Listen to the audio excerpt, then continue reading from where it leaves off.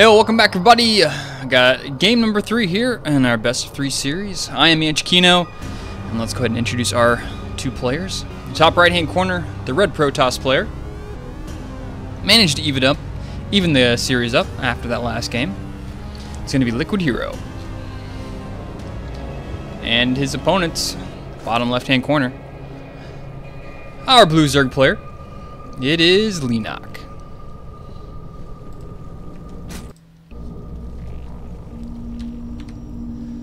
Last game, we had a really cool build from HerO. I really enjoyed it. I don't know how to put it into terms, but it was like, you know, it just got that feeling. It's like, that looked good. It's kind of like this it's like, I don't know how to describe. Maybe some cerebral thing. It just works. It's kind of like the golden number, or the golden number.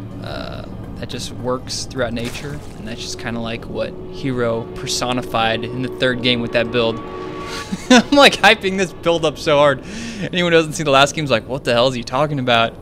How amazing was it? It was just a really cool build.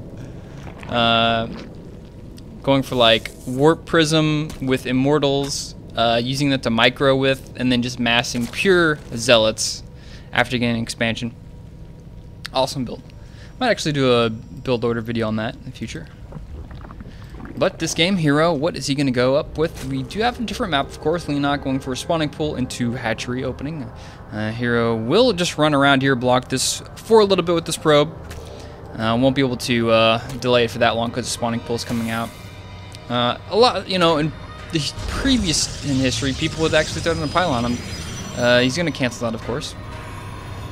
Kind of surprised he threw down a pylon there. Maybe he's expecting a double hatchery out of this, so he's planning on blocking this one as well.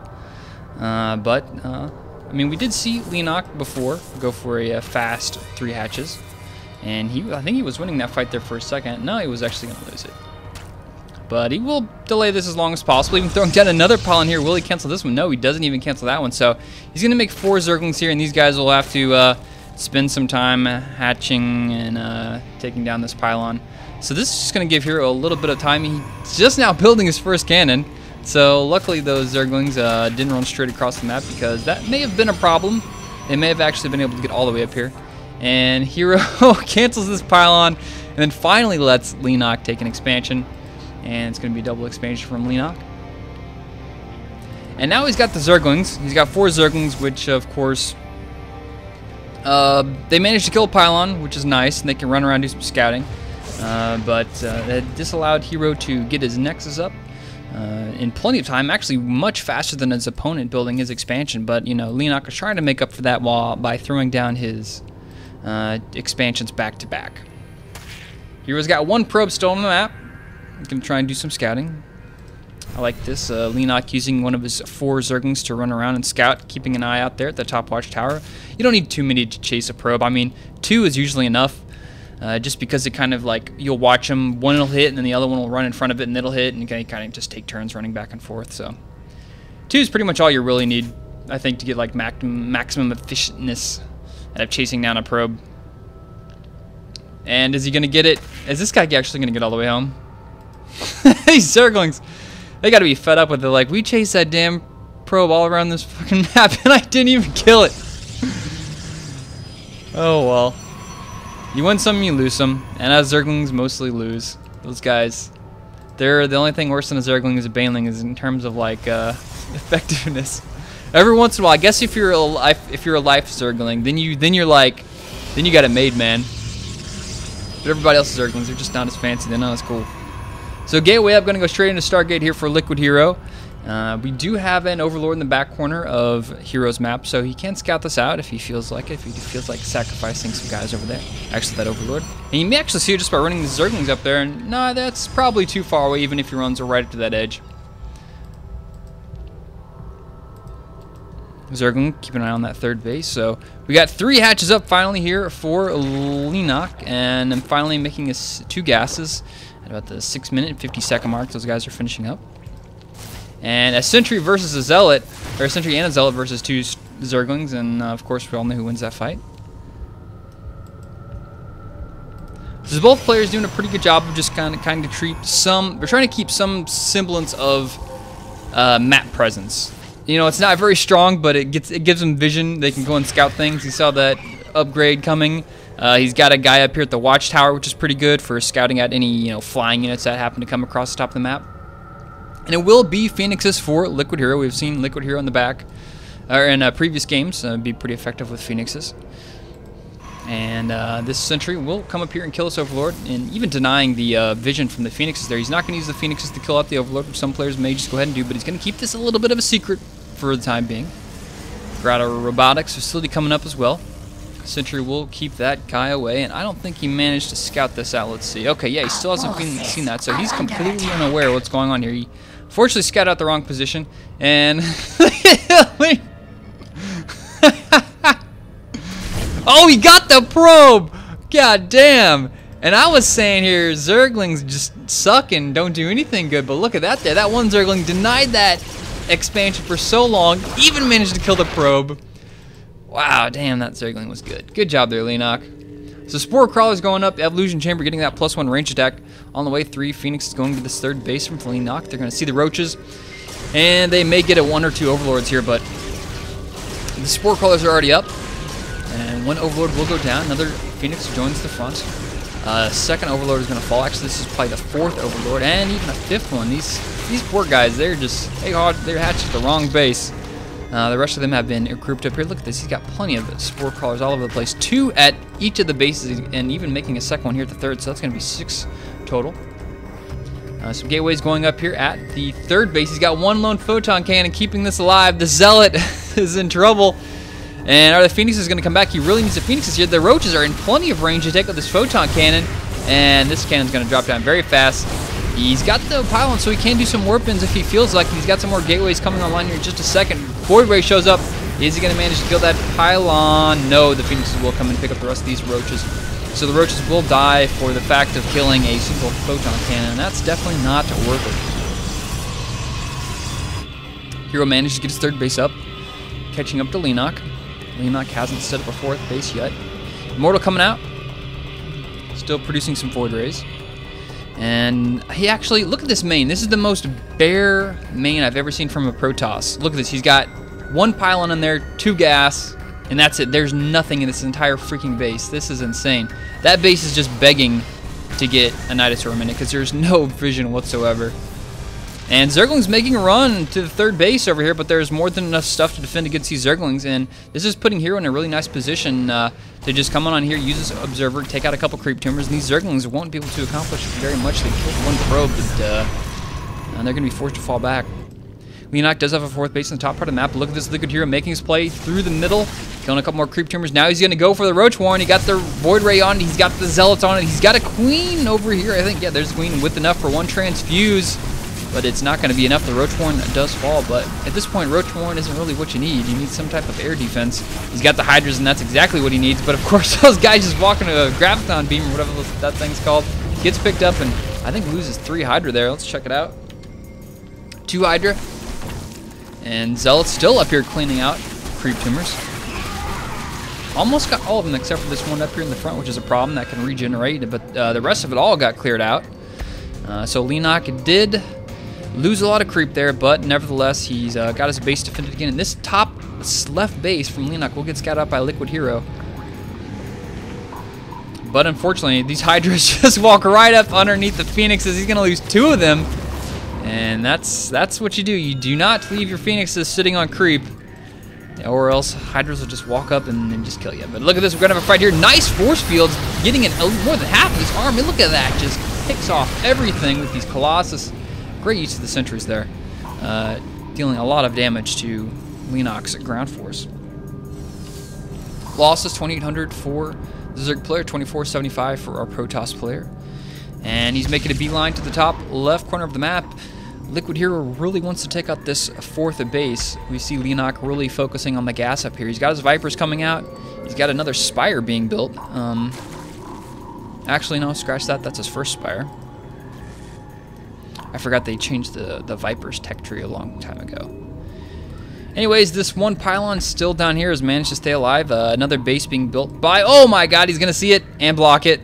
What timing there? That was just complete accident because that was on patrol, and now he's going to warp in a Zealot to deal with this. But at the same time, the 4th base is under attack here from Liquid HerO. Leenock is going to try and pull in some units. Yet, there's the yoink. He's going to grab one of these mothership cores, but does he have anything to kill it? No, he just yoinks it again. And that mothership core is going to go down. Force fields delay the retreat. At the same time, the base down here was delayed. So HerO getting 2 bases removed for the price of none. A couple force fields. Charge being researched. Templar research coming on the way. 12 Mutalisks coming out for Leenock. He definitely needs to gain some type of air control. And look at this Liquid HerO with 3 Stargates. That's going to give him more than enough production to meet the muted demand that his opponent's going to be coming here with. But he's going to need to deal with these Vipers to keep those Colossus alive and kill those Hydralisks off. But this is an interesting attack by Leenock. I'm not sure what he's going with here. Okay, if he picks off the Colossus, that'll be a pretty good fight. But after that, there's so many Immortals up there. He picks off another Colossus, then he's going to fall back. The Void Rays are there. And that will just continue to hold this position. But he did manage to pick up the Colossus, which I think is the key thing that he was going for. Still sitting on 3 bases. HerO moved outside his base. He's kind of in a vulnerable position, but he wants to defend the 3rd base as well. And HerO's going to pick up some Immortals and a Warp Prism. Will we see that Immortal Warp Prism micro we saw from the previous game come into effect? They're the 12 Mutalisks we saw earlier, and they're going to make their way to the main, but no, the Phoenixes run in to intercept. The 4th and 5th base from Leenock are being built once again.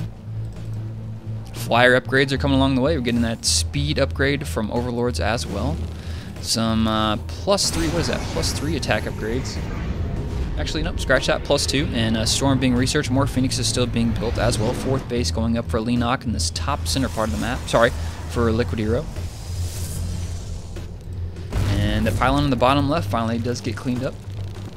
For a while, we saw HerO with pylons easily on his opponent's side of the map, giving him a lot of opportunity to go in and do some harassment. Paid off. He managed to delay the space down here at the bottom. And now we have a lot of Zerglings making their way to the top central part of the map. They will run to a bunch of Zealots and get completely eviscerated by these Zealots. Let's check out the upgrades. 1 attack upgrade for the melee for the Zerg, 2 range attack, 1 flyer upgrade attack, and no armor just yet, just going all the damage. While the Protoss is sitting on 2 attack, 1 armor.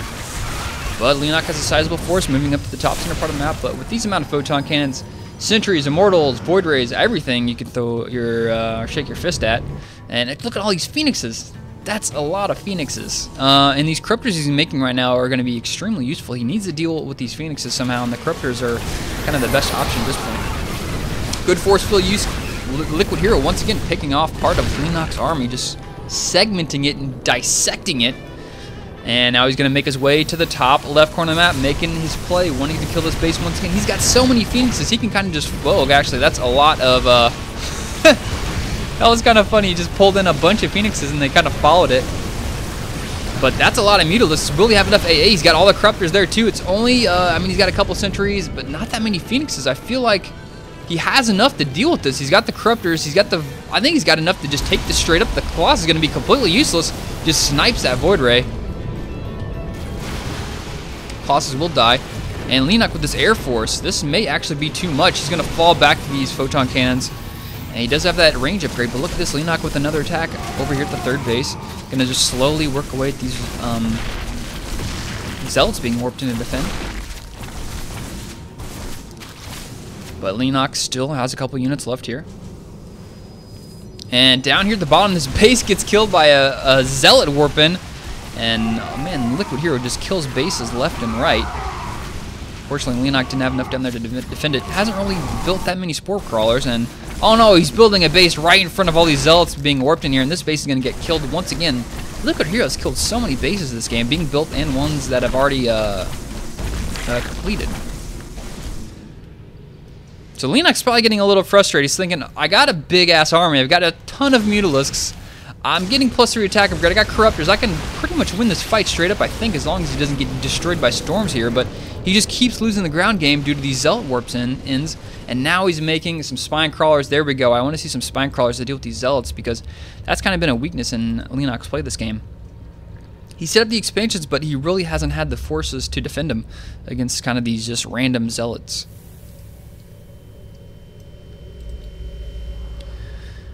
So the +2 flyer attack is about halfway done for Leenock. The +1 air attack upgrade is on the way for Liquid HerO.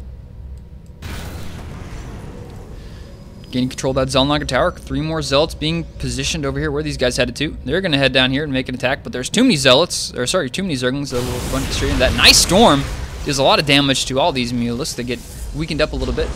Another Templar moves in position, may get another good storm. Get a little bit of the guys there. Now we have the micro. The range Phoenixes have to deal with these Corruptors. They have to deal with the pull from the Vipers. And at this point, Liquid HerO is kind of bullying him away with the Void Rays, and he's got just these Phoenix count. Isn't too terribly high, but it's just enough, I think, to just keep him at bay. And now he's going to try to turn around and go for a fight. This is just insane micro between both these players here. At the same time, Leenock expanding the bottom middle part of the fight, bottom middle part of the map. And Leenock just forced to fall back, while, he's going to lose the Mothership before. He didn't plan on that. He has to watch out for the High Templar, of course. There's quite a few of them, and any 1 or 2 storms can just shred these Mutalisks. He's biding his time, going to grab a couple extra kills. Grab that Immortal. Yep, grabs the Immortal, but eats the storm for the cost of it. And just trading Mutalisks for Phoenixes. We're on 4 base versus kind of 4.5 bases for Leenock. And this battle is just going back and forth. Let's check the unit count. We've got 21 Mutalisks versus 14 Phoenixes. Oh, that's a big storm right on top of all the Mutas, and another big storm. Great storms there. Leenock really can't do any engagements for the time being. He has to wait for all these guys to heal up. Liquid HerO continuing to produce Phoenixes. And now, Leenock was kind of taking some pages out of HerO's book, going on the offensive. Takes out base down in the bottom right. Storm's going down. But unfortunately, that's not killing the rest of the units, and he's going to lose 2 High Templar for that and a couple Zealots. Leenock really needs to get some more air forces here. I love the addition of the Infestors. I think that's going to be pretty good. His creep spread is kind of fizzled out. We've seen he never really rebuilt all the creep he lost early on in the game, which is kind of coming to his detriment this part in the game. He really doesn't have that many ground units, but having creep is nice just for the extra vision. So once again, HerO pushing forward here with a lot of Zealots. He's going to come right in here and kill this hatchery. It looks like before they all die. It's getting close. Yeah, there it goes. It goes down. Phoenixes gave it a shot, but there's the Corruptor count is extremely high. I think we're up to 17 Corruptors. That one Infestor could be a pretty big game-breaking play here if he can land 1 fungal growth. Liquid HerO once again in the bottom right trying to rebuild his base.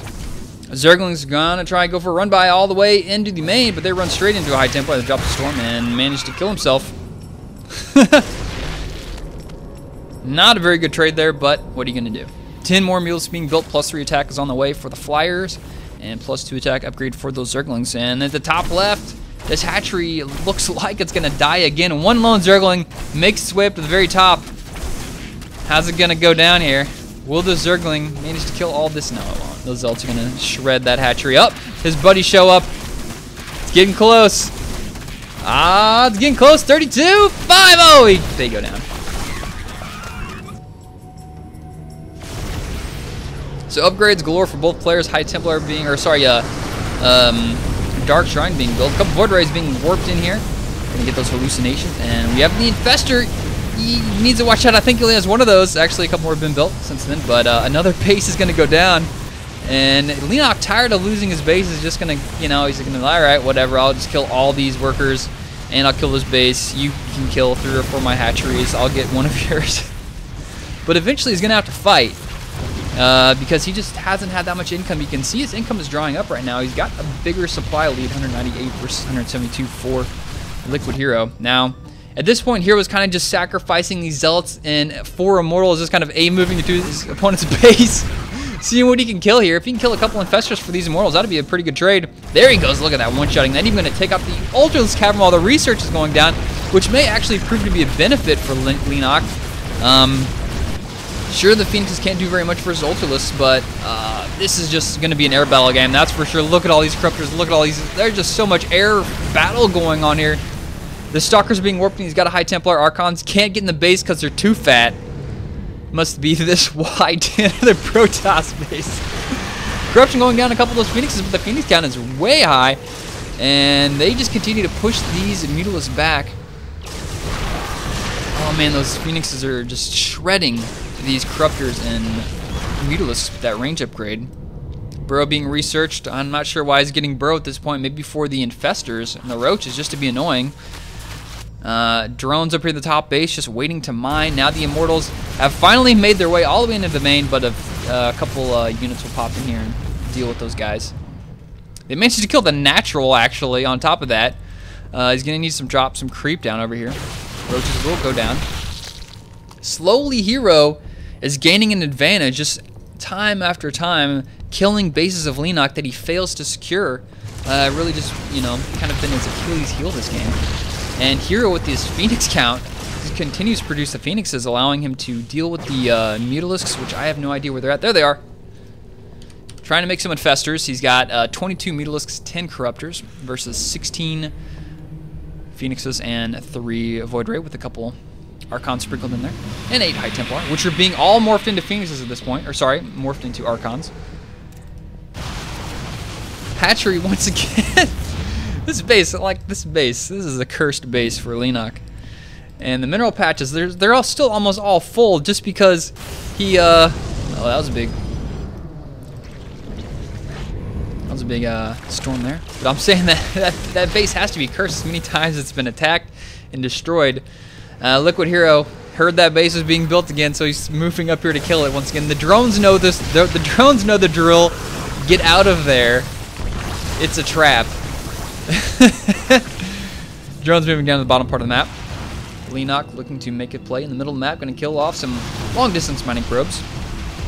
Going to try and even things up. This game has just come down to a game of attrition between both these guys. Still mining some gas from his third base. Going to move in here, pick off a couple photon cannons. Slow up the production of HerO.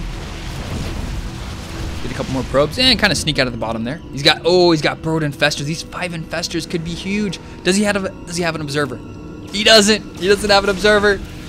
If he can get these Phoenixes, he's kind of baiting them. Is he gonna pop? Oh, great Fungals. There he goes. He's gonna pick them up very quickly. The Mutas move in. They're gonna try and kill the Phoenixes, but the Fungals don't last long enough. And there's the GG. Oh my gosh, that was exactly the play Leenock needed, but the Archons were there just in the nick of time, and on top of that, HerO's quick reaction speed to quickly lift up all those Infestors before they could throw their Fungals down again was extremely critical in that fight. So a great game here between both of our players, but in the end, it just came down to the fact that Leenock could not secure his 4th and 5th base because HerO. That's pretty much it.